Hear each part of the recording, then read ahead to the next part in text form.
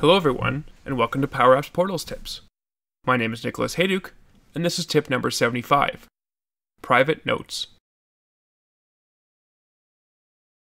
A common requirement for a Power Apps Portals project is to facilitate direct communication between an internal team, using Dynamics 365 or a model-driven Power App, and the portal users.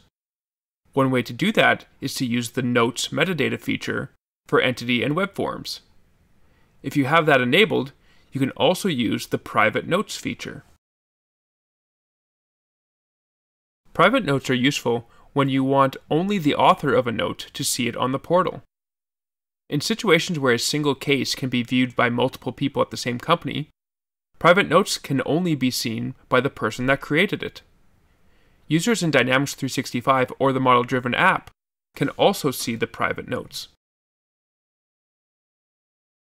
To allow users to create private notes, set the Display Privacy option field to true in the Create Dialog options in the Notes metadata. You can also choose whether notes are private by default. The same options are available for the Edit dialog.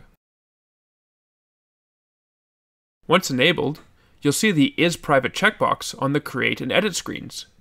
You'll also see that once created, private notes are marked with a unique badge. If you log in as a different user, that note will not be visible.